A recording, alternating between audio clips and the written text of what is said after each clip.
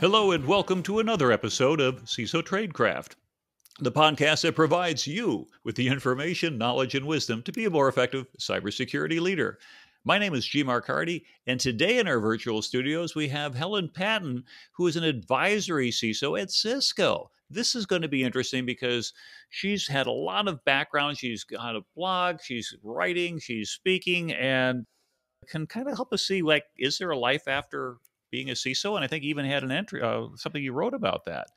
But for everybody who's listening in, thank you for being part of our CISO Tradecraft audience. If you have not, please go ahead and subscribe and share with your friends and your other professional where they get their information from, because we'd love to have more subscribers. So anyway, Helen, welcome to the show. Thanks for having me. I'm glad to be here. So we were talking a little bit earlier before the show and things such as that. And so, listening to you, you come a little bit Australian, but you said you're not really Australian. So could you kind of help us understand that a little bit? That would be kind of a fun place to start. Sure. So I grew up in Australia, in the country, in the 70s and 80s, before most people were thinking about computers. I certainly wasn't. And somewhere along the line, I bumped into this Navy guy from Columbus, Ohio, and fast forward 6 or so months, and I find myself in Columbus, Ohio, and I've been here ever since. So, yeah, more American than Australian at this point, but still carrying the flag for both countries. Well, that's wonderful. And of course, I got to salute you for heading off with a Navy man. That's probably a good, being a Navy myself, a little bit biased, but. Yeah, it worked for us. So that got you to the U.S. and it got you to Ohio. But what got you into cybersecurity? I mean, did you start out that way? I mean, did you grow up hacking things down in Australia? And no, I thought I'd be a landscape architect. It was all by accident. My entire career has been a series of accidents waiting to happen. Even when I intentionally moved to a new role, something would change on accident, and I would find myself doing a new thing. When I moved to the United States, I had a dubious employment status. And so I took a number of jobs around town trying to work out which end was up and what it was like to live in the United States and all of those things. I ended up working for an organization that was going through a data conversion from this old IBM 36 mini mainframe to this newfangled Windows 3.1.1 SQL something client server something. And I was the only person in the office under the age of about 30. And so they figured I must know something about this. So they paired me up with the company that did the work, who ultimately offered me a job. And so that got me into IT. And that was the early 90s. And then sort of towards the end of the 90s was when we started seeing all the I love you viruses and Melissa worms and this and that and the other thing, and Northeast power outages and 9/11 and whatever. And the CIO I was reporting to at the time said, "Oh, we need a security program. Helen, you're it." And so, yay. And then I went to JP Morgan pretty shortly after that. And that sort of started my corporate path. So things were accidents all the way along. So don't follow me. I have no idea where I'm going. So you're voluntold to be into security, and that kind of got you going. Yeah. But as you went into the corporate world, like at JP Morgan, what did you see differently working for both financial as well as large corporation? And then, now that you've had a number of years and some experience, not everybody here has that privilege to work in a large organization. I'll use the word privilege perhaps either loosely, because some people think it's horrible and other people don't. But what are your thoughts on what makes you successful in a corporate environment like that in the security world? Yeah, it's sort of interesting. The larger the organization and the older the organization, the more the organization depends on process to get things done. And when you're a cog in that wheel, sometimes the processes can feel really oppressive and constraining. So if you see a bad process and you want to fix it, it's an effort to fix a bad process because they're typically really, really ingrained. Whereas when you're in a smaller organization, a startup, just, something with, 200 people or less, there is an expectation that you're going to do things new all the time. So to succeed in a large organization, you've got to work out how to leverage process and leverage relationship to get things done in ways that you don't have to in a smaller organization. I actually prefer working in a bigger organization than a smaller one because a part of me wants good process. I'm a process-driven person. I want dependability. I want predictability, but I also want the capability of being able to change things when they need to be changed as well. So for me, big organizations feed both of those needs. And to be honest, smaller organizations are a little bit riskier than my personal risk profile supports. So for me, big is good. Big is good. And that makes good sense. So, kind of reiterating what you had said, a combination of process and relationships were the two things that I heard you say are going to be key in larger organizations. And as you had said, in smaller ones, perhaps not so much. Not as many people with whom to have relationships, probably a little bit more just shout across the cubicle or across the garage, depending upon how big you are. And Right. it's just kind of a different environment. But one of the things you had not mentioned had to do with, well, security and the technical stuff. Now, as a CISO or CISO or CISO or however you want to pronounce that, we find ourselves in some ways, many of us came from a very technical background. Some of us came from a governance, and other people came from even legal, if you will, to say, hey, go do this and the like. But what has your observation been in terms of the importance of technical acumen by the time you become a CISO? I think technical acumen is still really important for a CISO, but you use it in different ways. The larger the organization and the more CISO-ish you get. There are people with the title of CISO that do the turning of the screws kinds of technical work. Smaller organizations in particular, you tend to wear many hats, and you also have a title of the CISO.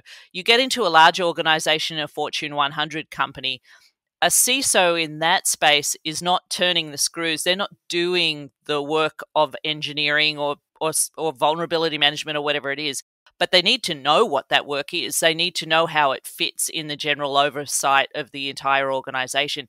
You can't be a CISO and not be technical to a certain degree. But again, the application of that knowledge is where the difference is between, say, a CISO and an analyst or an engineer with 5 years of experience. I get a little frustrated. We talk about, trying to get people into cybersecurity, and some people will say to people thinking about getting into cyber, don't worry, you don't need to be too technical. Like being technical would scare them off. And I think they're doing people a disservice when they say that. I think, yes, you need to be technical, but technology isn't hard. It's not hard. So, and there's different kinds of ways of expressing that technical capability. And I think as a CISO, it does tend these days more towards the governance and oversight elements, but you still need that tech background regardless. I will agree with you on that one because, we mentioned Navy earlier. Well, for me as a naval officer, as a lieutenant, you're going to be exhibiting your technical skills, whether it's flying an aircraft, whether it's driving a ship, it's work, whatever it happens to be. And that's true across most of the military and things such as that. If you're a tank operator in the Army or if you're in the Marines as part of a platoon. But by the time you get up to the point where you're a general or an admiral, you're not out there doing these things as much as you might miss that. Yes. And it's kind of like, I remember the good old days when I could do this stuff. And that's in your back would let you do it. But more to the point, I think the reason, for example, in the military, you don't see lateral transfers. You don't see an ad in the USA Today saying, wanted, vice admiral, corporate experience valuable, military experience not necessary. They don't do that. No. But what they do is you say, well, hey, I understand what's involved in force projection. I understand the technology of what's out there. And though I may no longer work it personally, that context, having built up over a number of literally years, provides then the grounding of being able to make wise decisions and knowing when to listen and when to act. Would you say that probably translates well over in the business world as well, particularly in security? Yeah, particularly in security, because we're it's a trope, but there's some truth to it that it's still a pretty young profession. People have been doing security for forever, but as a profession as we know it today, it's still pretty young. And people around us don't really know how to do security and don't really know how to do it very well. And so the role of a CISO is often just translating from the business side to the security side and back again, and being able to make those leaps. So you can't, it's very hard to come in to a senior security role without having a security background, because there is a lot of experience and nuance that goes along with the territory. So it's particularly hard. I think over time that will change as more schools put cybersecurity into their MBA programs, for example, as other executives have to think about security more than they do today. I think it'll be easier, but we're not there yet. So right now, security is still very much a specialized skill. I think so too. And what we find, though, is that it tends to reach a lot of elements of most organizations. It used to be that security, when I started doing it, I was the security person. I was with a consulting company. I think we had 4,000 consultants, and one did security. So it was like being captain of a canoe, right? I'm the director of the security practice. Well, who is it? Well, you're looking at it. And then, of course, it grew and it grew, and off it went. So it's interesting being there earlier. But as you get to the larger organizations, as we had referred to earlier, where the process and the relationships become important, what we're finding then is that tends to suggest some sort of structure. Having a career path that exposes you to technology, brings you up into that area, processes, repeatable activities that ensure that we can do that, and things such as that. And it sounds like it's a type of a structure that would be, well, kind of comforting in a way, although inside it's very hectic. And yet I remember reading a quote from a famous person in security saying, if you're looking for hard and fast rules, boundaries, and certainty, don't do information security. Do you remember ever I remember that one. Yeah, you remember writing that, don't you? Yeah, I remember saying it. It's true. I think where my head's at the moment is when you're managing a security program, you're not managing just, and I know the word just is a bit diminutive, and I don't mean it that way. You're not managing just a process of doing security things. You're actually having to manage an entire environment. So when you look at breaches and where things have gone wrong in an organization that's led to a breach event or an incident, let's just call it an incident, usually there's not one thing that happened. There's no beginning point where you can point your finger and go, aha, if that thing hadn't happened, this whole chain of events wouldn't have happened. It's not that. It's a combination of people and process and culture and politics and money and all those things. And so when you're a CISO, you're not just managing your security function, although you're doing that. You're also having to keep your eye on the entire environment, which, by the way, these days isn't just your immediate company, it's also your entire supply chain. So you have to have this really high level, like admiral level situational awareness of what's going on in your world in order to be able to give good guidance to your partners and to your CEOs and your boards and so forth about what they should be doing about it. And internal to the organization, where you have boards, which are mostly, internal, I guess. Most people are kind of external board members, but they still focus on that. At least that's what they get compensated. Of course, officers, employees, and things such as that. So in a certain way, you have a captive audience. But as I like to point out to people, how many individuals in your organization can screw things up with a computer? The answer is pretty much everyone. And then how many of them work for you? And it's almost none of them. And so therefore, the ability to have a direct authority to communicate, to implement, and to enforce doesn't exist. No. And so as a CISO, how do you get things done? How do you make sure this stuff gets done correctly? It's the art of the influence. And it's also, it's having that situational awareness of where things are headed, where you want things to head, what the purpose of the organization is, how that organization fits into its ecosystem. It's all of those things. But as you're trying to influence that those things be done in a secure way, because security, I think we talked about previously, is an adjective, not a verb, right?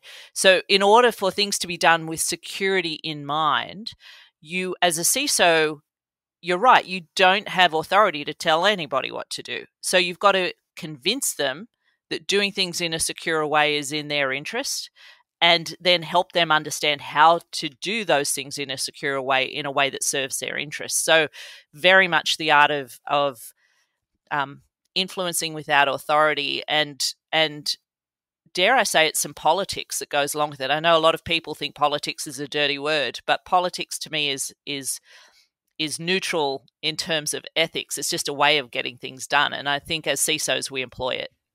Yeah, and I think for our technical folks, we call that layer 8.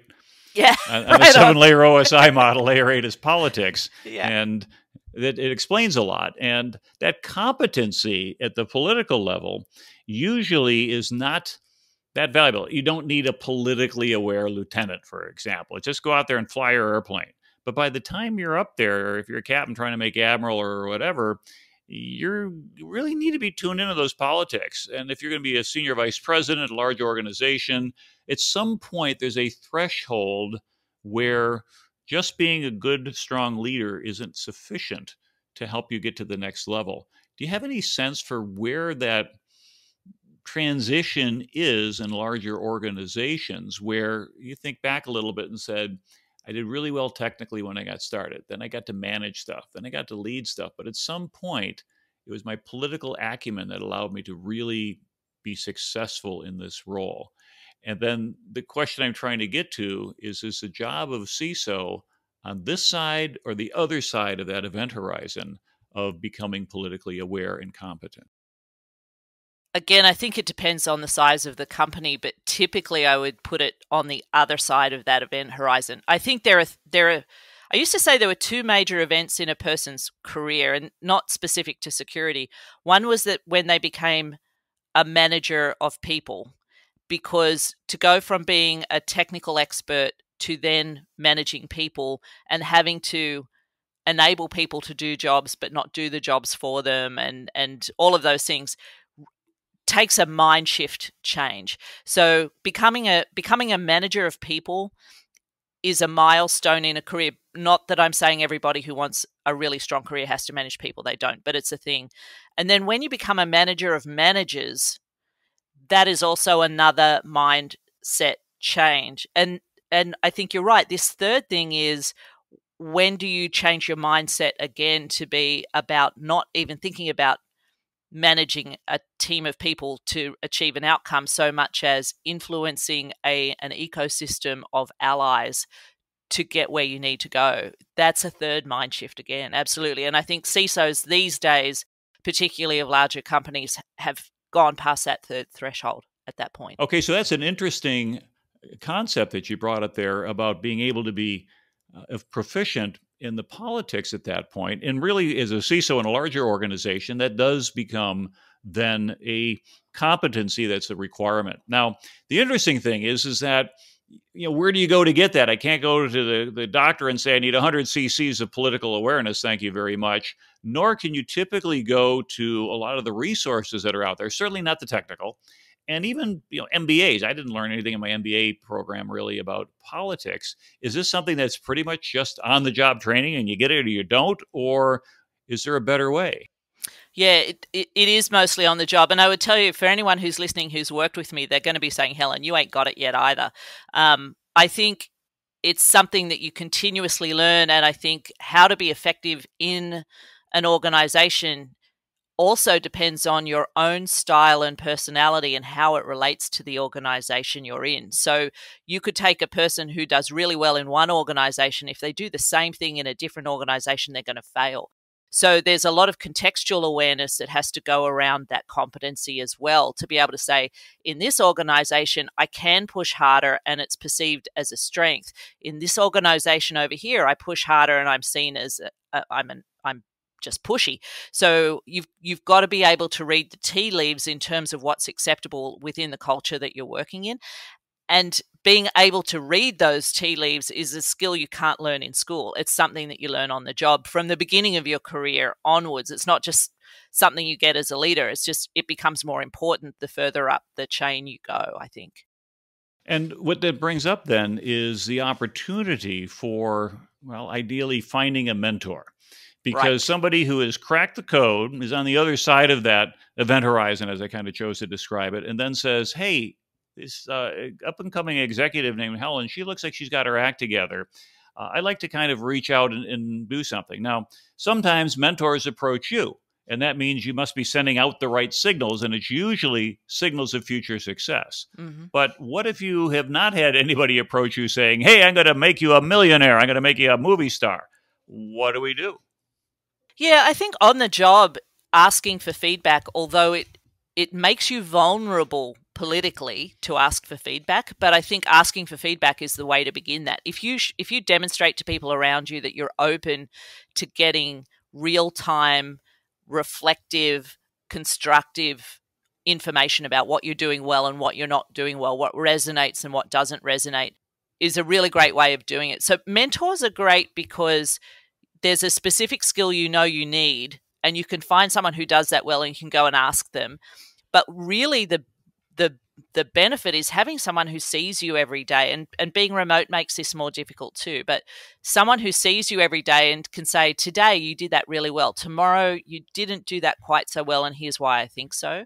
So it's not really, I think, as necessary to have a singular mentor who's like the gold standard that you want to achieve, so much as you've got 2 or 3 people around you that you trust well enough that can be that mirror for you, can be much more useful. So there's that. I think the second area is just networking in general, like having a group of people who maybe don't work with you, who maybe you don't see every day, but are in your industry, they're sort of at your level, doing similar sorts of things to you, that you can go to them and say, hey, I've got to make this thing happen. I'm thinking about doing this way. What do you think? Do you think that's a good idea? Do you think it's a good strategy? And having sort of a sounding board to bounce ideas off of, where they don't have any skin in the game about whether or not you're successful, can also be a really great tool to leverage. Right. I think Napoleon Hill would call that a mastermind group, where you find Yes. people whom you can rely on and their insights and meet regularly and solicit that. So that's great. So at this point in time, someone has developed their technical skills, their management skills, their leadership skills, and they've figured out, maybe through a mentorship or mastermind, the political skills. Ta-da, you're in here. You're working as a CISO. You're getting all of the fun, all the gray hairs, and all the challenges, but you're adding value. But one of the things that seems to be a characteristic of CISOs is they don't stick around for 20 years. It's not the sort of thing where you go to and said, I'm going to retire in this job. I'm going to be the one dentist in this small town, and I'm going to keep doing stuff till I'm 90 years old. And you could do that in some careers. But usually, let's assume nothing horrible goes wrong on your watch. Things don't blow up. You don't end up with some massive breach. But at some point in time, you look around and go, I've been here a while, and does it still make sense for me to continue to be here? I think you went through that at one point in your career, and would you like to share some of your thoughts and insights on that? Yeah, for sure. So when I was the CISO at The Ohio State University, we now trademark that, The Ohio State University, I thought going in I'd be there about 3 years. And going in, my mandate, the ask of the people who hired me into the role, was to build the security program. So they had one, but it was small and it wasn't quite what they wanted it to be. And so they asked me to come in and build it. And coming out of a Wall Street bank, I'm like, yeah, it's about a 3-year gig. And I ended up being there for 8, as it turned out.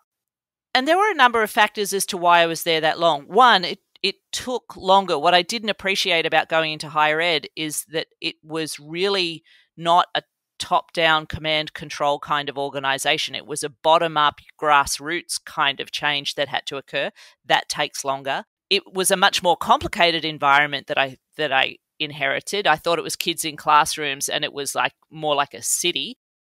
So that took longer. So there were a whole bunch of challenges that made the length longer, but I also really liked the environment. So I could have certainly left after 3 years or 4, but I felt I was still learning things. I love teaching and being around students. They bring a certain kind of energy that you can't get anywhere else. And so there was a lot of reasons for me to stay. But ultimately, I did hit this point where I was like, the reason that I came here, I've achieved that. I've hit a point where I feel like the value I'm bringing to the organization is starting to decrease. Not that I wasn't bringing any value, but it was just sort of plateauing. I felt like I'd grown as much as I could grow in the role. And so it was time for me to look. But I was very intentional about that. Because every time you change a job, it's not just yourself that you're messing around. It's all the people you work with and your family and everybody else. So I don't take lightly the idea of leaving an organization, which is why I was 10 years at JP Morgan and I was 8 years at Ohio State, and I don't know how long I'll be here at Cisco. So yeah, it's to me that especially when you're in a CISO role, moving around is not something that you do on a whim. But I think being very clear about why you take a role in the beginning and being able to say, did I achieve what I set out to do, is probably the main reason to make a change. And that suggests that when accepting a CISO role, that at least individually, if not communicating to your employer, you should have some goals in mind. If kind of like Yogi Berra, if you don't know where you're going, you're sure to get there. Yep. Meaning that wherever you end up, hey, I could have been here. I guess this is where I'm going to. So having that set of discrete goals, and as you had said, 3-year planning horizon is probably about as far out as we could go in the cybersecurity world because things change so quickly. Yeah. And therefore saying, well, I got a 10-year security plan. I don't believe it. No. It's great, but it's fiction. Yep. Now, you might be lucky and 1 out of 1,000 people might call all the turns correctly, but that's not what you look for. What we do is we align, we adjust, and things such as that.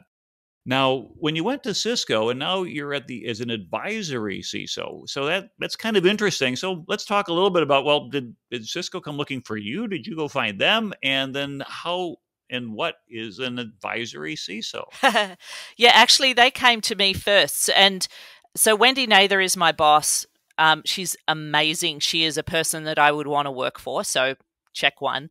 But when she was a Duo, before Duo bought Cisco, she came to me and said, hey, would you like to be part of my team? And at the time, I felt like I wasn't done with the things I wanted to do at Ohio State. So I said, I am so flattered, but I can't make the move right now. And there were a couple of other things behind that. One, it would have meant working remotely, and I had never worked remotely before, and I wasn't sure about that. And two, it was working for a small organization, and I was like, I'm not sure that's my gig. Well, fast forward 2 or 3 years, now I'm working from home, thank you very much, COVID, and I'd been doing it for 2 years, and that felt fine.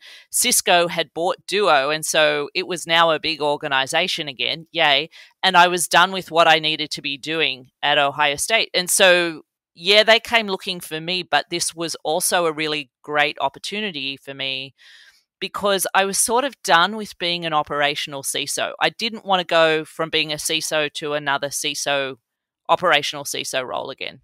And this role as an advisory CISO gives me the opportunity to still work with a whole bunch of CISOs internationally, not just within the Big 10, which is what I was doing at Ohio State, working with some really smart, amazing people doing really interesting security work, which fed my sort of chronic need to continue learning and growing. And I'm not on a 24/7 on call anymore. It was like, yay. So there were a lot of reasons why this was a really good next step for me after being a CISO. Now, having said that, I've talked to a lot of CISOs who've been CISOs, have said, I don't want to be a CISO anymore, gone to a different kind of role, and then the pendulum has swung back again. And so I could see that being something potentially in my future as well, because the longer you stay away from being a CISO, the more out of touch you feel with what's actually happening in the trenches. And for a lot of CISOs who came out of the trenches to be a CISO, that's where they're most comfortable. And I'm in the same boat. So we'll see how long I stay in this role for. I love Cisco. So I'm happy to stay at Cisco as long as they want me. But whether I stay as an advisory CISO, we'll see. I'll agree with you on it being a great company. Although I never worked for Cisco directly back in 2003, I had a chance to do a number of security seminars. And what was interesting is Cisco had bought Okina. It was their first foray into the cybersecurity world to try to rebrand. We're no longer just the infrastructure company, but Cisco is a security company. And so what happened is that my mission was to go out there and do vendor neutral keynotes and presentations to kind of lay that groundwork. And then ultimately we ended up working with John Stewart, Chief Security Officer. I guess he left and he's now kind of doing his own VC thing. So he did quite well. But we did executive meetings at Morton Steakhouse, red meat and red wine and wood paneling and no PowerPoint, following up on the same cities that we had talked to the technical people a few weeks, maybe a couple months earlier, who would validate, get back and they go, hey, Helen, what do you think about this guy? This product from Cisco? Oh man, boss, we've been playing with it for 2 months. We love it. Oh, it works pretty well. And so from that perspective, we find out that having that feedback loop, having the validation of your ideas worked well. And so Cisco's had a good, strong, positive presence in the security world for almost 20 years now. And it's been the result of some early pioneering work in there and some, I think, some wise business decisions. But the other thing I learned back then is that this is a momentum career. Because what had happened was after doing this and doing quite well, I thought, I was in the public speaking circuit. I was doing a lot of stuff. I was making ridiculous amounts of money, which is always fun to do at least once in life. And then I got pulled back on active duty for almost 500 days to stand up the Center for Naval Leadership. And I've always had a passion for leadership and teaching folks. And I had the privilege to build a school in the course of about a year and a half that would train 10,000 sailors a year. It had about 170 instructors. And as a startup, you go and you look at that run rate, you say, wow, that ought to be about a $40 or $50 million company. But in the military, you get a medal and they say, there you go. So, yeah. But the point was this: when I came back after almost 2 years of building something that I thought added a tremendous amount of value to the military, then I couldn't get my speaking business going again because it reminded me of the quote they say about Hollywood. The biggest mistake you can make is to let them forget about you. Yeah. So now for a CISO who says, I need a sabbatical, I've been technical, now manager, now leader, now CISO, and I need a break, or you go do something orthogonal to CISOing, if there is such a word, and you come back in a couple of years and you reflect in that the rapid change of technology. And again, I've said this a few broadcasts, but I published this 20 years ago. G. Mark's Law, half of what you know about security is obsolete in 18 months. And do you run the risk of letting them forget about you? Can you be a different track for a couple of years and all of a sudden you come back and you find out that the train is stationed down the tracks and it's still moving away and you're kind of lost? What are your thoughts about that? Yeah, I think that is a risk you run. And I think some of that is outside of your control in that if the technology environment or the business environment changes around you dramatically while you're gone, it's hard to stay on top of that. So people who've, like me, who've decided to take a sideways move in the middle of COVID, in some industries, post-COVID and pre-COVID don't look that different. And in some industries, it's really different. So I think there are going to be some folks who struggle to get back on the train if they want to get back on the train.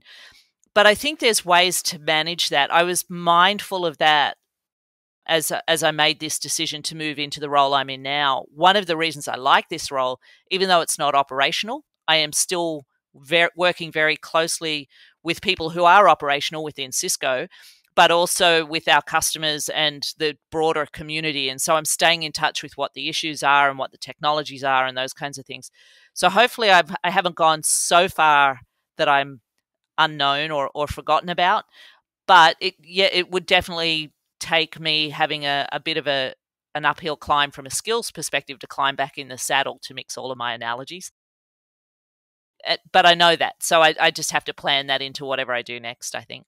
And I think it's good wisdom for anybody to say that it's a survivable move and it just requires perhaps a little bit of extra effort. It's like saying, hey, I've been a marathon runner and I've run races, but if I take 2 years off of running, I'm not going to go out and run a half marathon tomorrow. I'm going to be out chugging maybe a mile out of breath, and then it's going to take a while to get back up to speed. That's right. So I think that's the way to think about it is you just got out of shape, but you didn't become disqualified. That's right. But one of the cool things you've had a chance probably do at Cisco, and they've come up with some really interesting things. They said that they've been involved as a leader in the security world, thought leadership now for almost 20 years, is a Cisco security outcome study. And that particular study came out in 2021, looked at 25 general security practices, but found basically 5 of them that really stood out. The Fab Five, as I think you've called. Should we talk about those a little bit? We'll kind Yeah, of let's say, do that. yeah. So the first one is a proactive tech refresh. Now, I think of proactive tech refresh, and I'm saying, wait a minute, that's not a cybersecurity specific function, is it? I mean, why is that on the list? No, it's not. But I will tell you, as the CISO at Ohio State, it was one of those things that I dealt with a lot. And when I talk to our customers and the broader security community, it is always an issue. Another way of thinking about this is technical debt. Like, how much technical debt do you have? And I've seen reports that have said of just an IT budget, forget a security budget for a moment, the average company spends 40% of their IT budget just maintaining technical debt. And that's money that can't be put towards innovations and so forth. In the security world, what the security outcome study really showed was the more modern your tech stack was, not just your security tech stack, but your tech stack in general, the more modern it was, the more likely you were to have positive security outcomes. So you're right, the CISO may not have authority over the refresh schedule. I certainly didn't when I was the operational CISO. But it is a place where the CISO needs to focus their influence to try to get things moved forward. And in the second version of the study, we delved into it a little bit more deeply. It's not just about going to cloud. What we did find was if you had a modern tech stack that was on-prem, it was equally as likely to have a positive outcome as a modern tech stack that was in the cloud. So it's not the location of the tech stack that is the issue. But what we did find was more companies that are using cloud as the way of modernizing their tech stack. So it feels like there's a correlation between going to the cloud and being more secure through that lens. But that's actually underneath the data, that's not the case. But it's also easier to keep your tech stack refreshed if it's in the cloud than if it's on-prem. Once it's on-prem, we tend to set it and forget it. And once it's in the cloud and you're dealing with a SaaS vendor who's just automatically refreshing the code or whatever, it's just easier to stay on top of it. So that's another piece of that to think about. Good insight. Now, the second one is well-integrated technology. Now, of course, my first thought is if you're working for a security vendor, isn't the prime directive to make sure you do not work well with your competition who are other security vendors? I mean, we used to see that in the early days of antivirus where they kill each other and you have this little war going on your laptop. But how does that fit into number 2 there in their Fab Five? Yeah, so what we're talking about there is having a security tech stack that's integrated enough with the rest of the tech stack that you can see what's happening in the tech stack. So, it does you no good to have your network firewalls, for example, if you've got a whole bunch of users who are working from home using a SaaS app and your security controls don't even touch it, which is where we're getting into things like SASE, right? The integration piece there is about integrating the security tools you have with the rest of your technology stack that you already have and getting your security controls as close to where the data and the users are as possible. That's sort of where we're headed with that particular comment. Now, the interesting thing there is we still end up, there is certainly a security philosophy that says you don't want to be using the same tools that you use to run your production environments to do your security, because if one's compromised, you won't have the security oversight to be able to see it. So the suggestion here isn't that it's the same vendor that does all of it. It is just that you make sure that you've got the right integrations between your production environments and your security stack so that you can see when things are happening.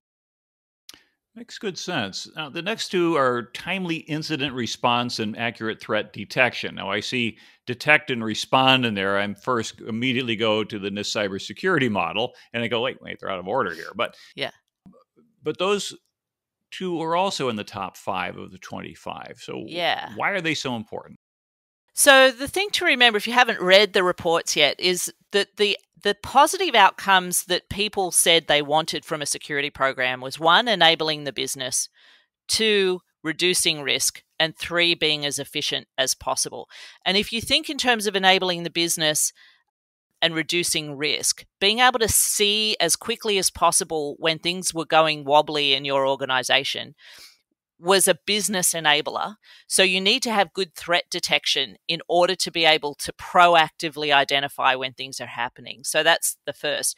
And then once you do that, being able to respond to it particularly quickly is, of course, the second side of that coin. So you in order to have a business that's enabled to do what the business needs to do and to reduce your risk, you really need both of those things. And so that's why they ended up in the top 5 together. Right. And then the last one, prompt disaster recovery. So now we've got detect, respond, recover. Yeah. I feel like identify and protect ought to be in there somehow. Maybe back the other ones. So first of all, let's talk about prompt disaster recovery. Then we say, is this just a sideways view of actually revalidating this cybersecurity framework? Or is that, I suspect there might be a little bit of different or greater wisdom in here on that? Yeah, so again, in the second version of the report, we delved into these top 5 to see what it was about these top 5. One of the things I thought was interesting, this disaster recovery piece really lends itself to all the conversation we're hearing in the industry around resilience, right? How do we know that bad things are going to happen. When they do, how do we minimize the impact? Well, some of that's timely response, but not all of it's timely response. And then how do we bounce back better, stronger, faster post-incident, right? So one of the things we found was a CISO could not run disaster recovery on their own. So there has to be partnership with the business continuity parts of the business, the emergency response parts of the business, if you have that, and board level engagement was really important in supporting good security outcomes as well. And there seemed to be a threshold that said you needed to have disaster recovery and business continuity oversight over at least 80% of the business for it to be effective functionally. So you couldn't just do disaster recovery for one little piece of the pie and forget about the rest. You're going to have most of the pie covered from a disaster recovery perspective. The other thing that got into this was, how do you test it, and how often do you test your capabilities around recovery? And again, the more often people were testing, the better their security outcomes were. And so we were getting into things like chaos engineering and those kinds of things as tools that CISOs could use to support having better outcomes from the beginning. So we can have our own simian armies going ahead and knocking things askew when we least expect it. I think we also have lots of other people who do that, not even paid to do it. They just they do it out of the goodness of their heart. People make mistakes. The goodness of the heart, right? There's always something good about every mistake. Well, anyway, this has been fascinating. This has really been a wonderful thought. Anything you'd like to leave our folks with? Any bits of wisdom, some insights, or stock tips? Or no stock tips. Not going there.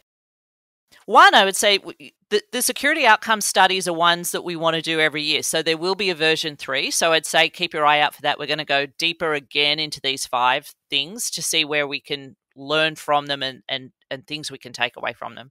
Number 1.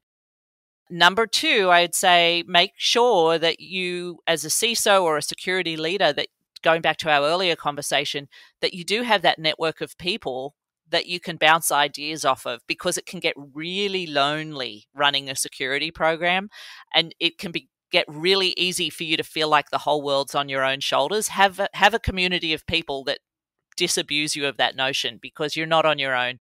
And there's lots of resources like this podcast that can help you make it through your day. So take advantage of that. Well, I think that's some wonderful insight. So thank you very much. This has been Helen Patton, advisory CISO for Cisco. Great person in terms of her career, her insights, and hopefully you found some wisdom here that she can share with you and you can apply in your lives and in your career. This is G. Mark Hardy for CISO Tradecraft. We thank you for listening in on our episode, and we ask you to please follow us. And if you like us, give us some thumbs up on some of the podcasts so that we can help improve our rankings and other people can learn about us. Until the next time, stay safe out there.